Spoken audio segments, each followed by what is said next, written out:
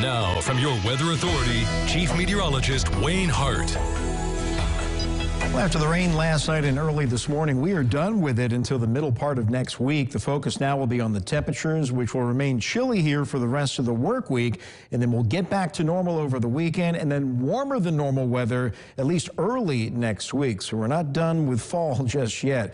Today sure didn't feel that way. 40 was the low. That was pretty close to average, but the high of 50, 12 below normal, more like early December than the early part of November. And that chill will be sticking around for a little while. Highs were generally upper 40s to lower 50s today, and we'll be in that same ballpark the next 2 days. And then the slow warm-up begins on Friday, and by Saturday afternoon we'll get temperatures back to near average. But on the alerts map tonight, a freeze warning in effect, the first of the season for most of the tri-state, midnight to 9 a.m. The exception is the southern fringe, Hopkins and Muhlenberg counties. The clouds a little thicker down there, so you may not quite get down to 32, but could see some scattered frost there. But if we don't get a freeze tonight, we've got an even better chance tomorrow night, and then again Thursday night, and then again Friday night. So if you're on the fence about protecting your plants, you might as well do it, because at some point this week you're going to need to before that warm-up kicks in, but that's still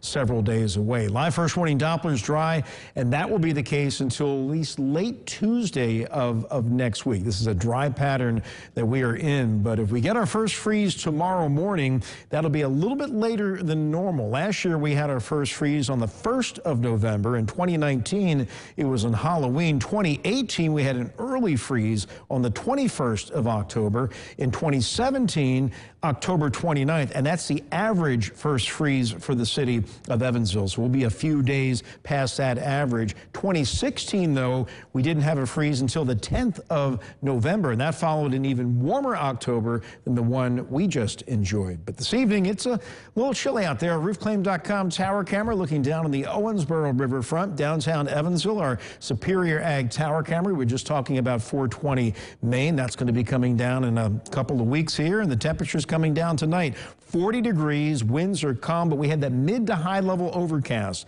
and that should prevent a lot of frost from developing. But look at this, it's already 34 in Jasper. Outskirts of Henderson's 35, 40 in Madisonville, 41 Calhoun and Owensboro. So generally low 30s by daybreak tomorrow. We're 4 degrees colder tonight than just 24 hours ago in Evansville, 10 degrees colder in Henderson. So coldest night of the season so far. The mid to high level overcast has moved on in. That's going to slowly break up later on tomorrow, but that will help hold in at least some of the heat as all the rain here slides to our south tomorrow and then up the east coast on Thursday and Friday. So Future Tracker, as we take you through the next few days, keeps the mid to high level clouds here overnight, and then tomorrow more of a mix of sun and clouds, probably a little more sunshine in the afternoon with highs a lot like today, upper 40s to around 50 degrees. And then tomorrow night with clearing skies, even better chance at a freeze with temperatures into the 30s during the evening. Will be around 30 by daybreak Thursday, which will be another mostly sunny day, but once again,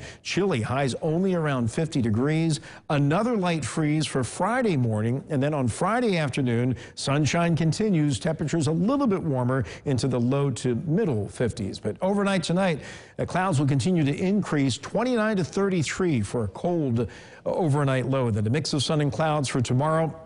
Chilly highs much like today, 48 to 50. 7-day forecast highs for the rest of the week running 50 to 55. Overnight lows will be right around freezing. Even Saturday morning we're at 33, but Saturday afternoon we get that temperature much closer to average at 58. 64 and sunshine on Sunday, and then warmer than normal next week, mid to upper 60s with maybe a few showers coming in later on Tuesday. So the upcoming weekend is going to be very nice and probably one of our best chances to enjoy the fall foliage, which is now really beginning to blossom across the area, and you need the sunshine to really enjoy it, and we're going to have it this weekend. All right, and sunshine makes all the difference in the world. Especially when it's this cold. All right, thanks a lot, Wayne.